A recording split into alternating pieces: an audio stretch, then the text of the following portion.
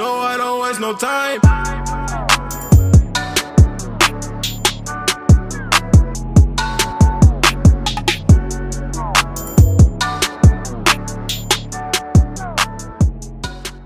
What's going on, guys, and welcome to a new video. For those of you that are new to the channel, my name is Joshua Dangle George. It is currently Sunday evening. I have the group coaching call in about 30 minutes from now.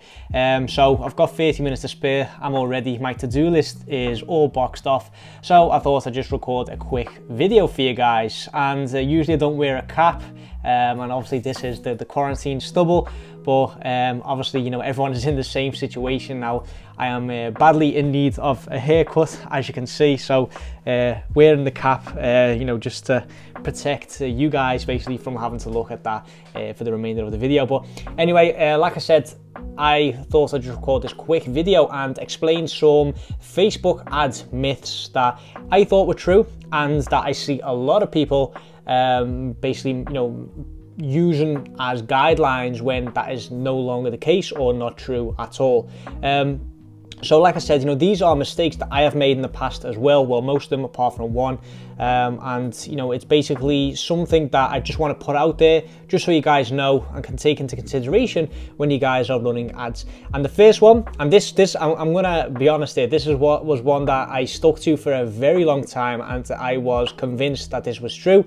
It is true in a way, but basically I have found out through trial and error myself, speaking to a lot of people, you know, in terms of media buyers, a lot of experts that I do hold in high regard. For example, Aaron Kaiser, he's actually new to YouTube now. He's posting a lot of very good content on his YouTube channel.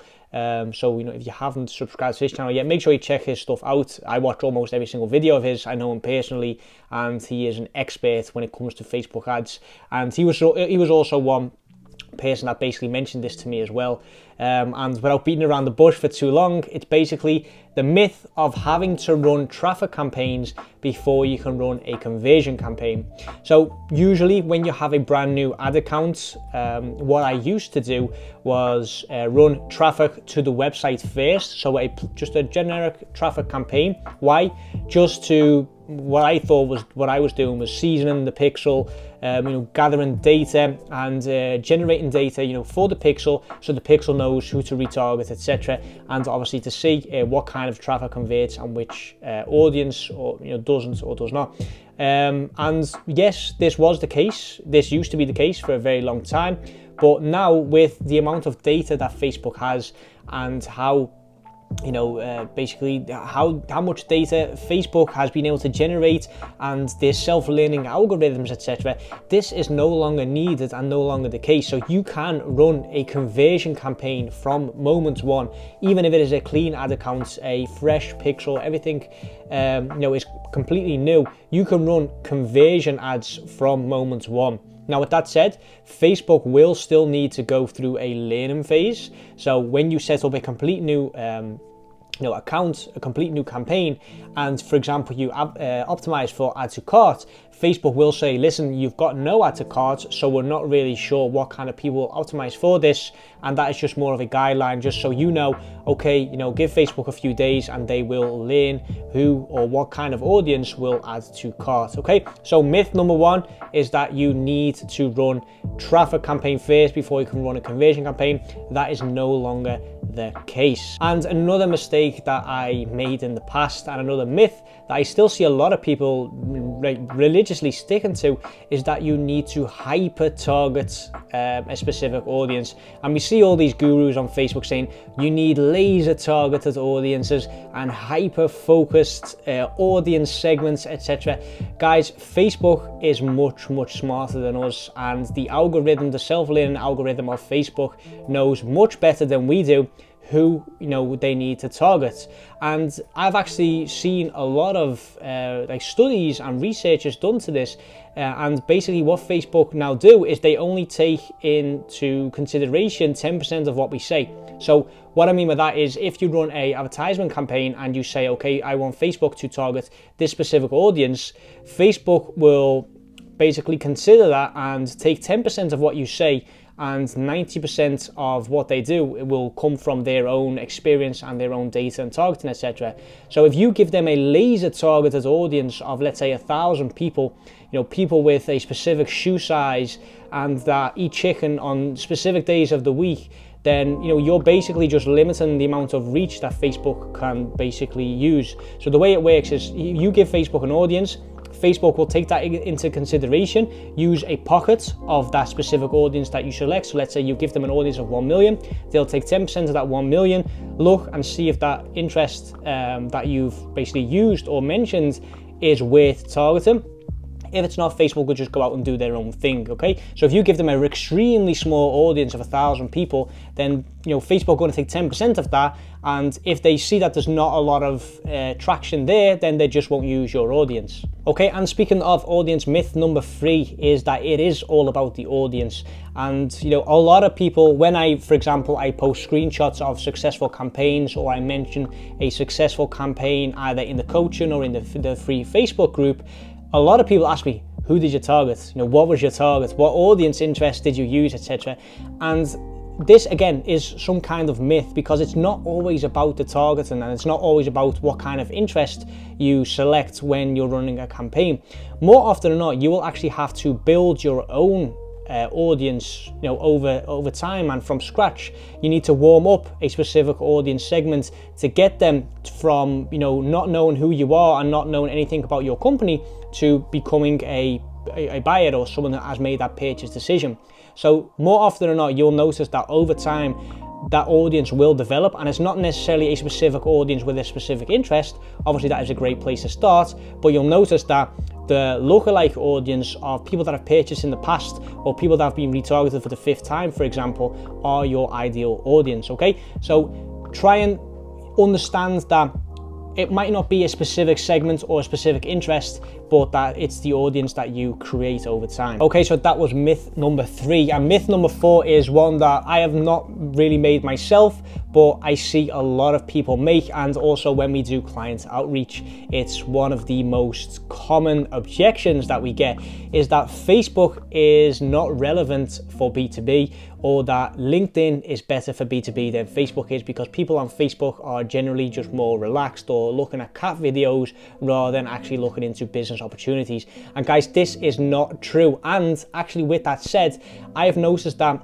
for a lot of our clients, we get a higher return on ad spend for service-based businesses as opposed to e-com stores. So when it comes to e-com stores, usually the return on ad spend on a large scale will be between anywhere from 3 to 6. That is on average. 6 is obviously, you know, if you're doing really well and everything converts. 2 to 3 is usually what we would get in terms of results. Like I said, on a larger scale, it's easy to get a 25x return on ad spend if you've got 1 purchase with $5 spend. But I'm talking about on larger scale, usually the return on ad spend will be between 2 and, like I said, 6 for the high converting stores. But with that said, for lead generation clients, it's actually much easier to get a higher return on ad spend, because usually the service that they're providing is, you know, of a much higher worth, and the profit margin for them is much higher. For example, for one of our dentist clients, we've got an ad budget of £500, and every single time we get him a dental implant customer, he basically gains £6,000 a tooth. So if this guy wants an entire new set of teeth, he is going to be spending a lot of money with this dentist. So the return on ad spend for him is very, very big. Now all we need to do is basically get him 1 customer that have to replace 1 tooth, and he's already got a 12x return on ad spend.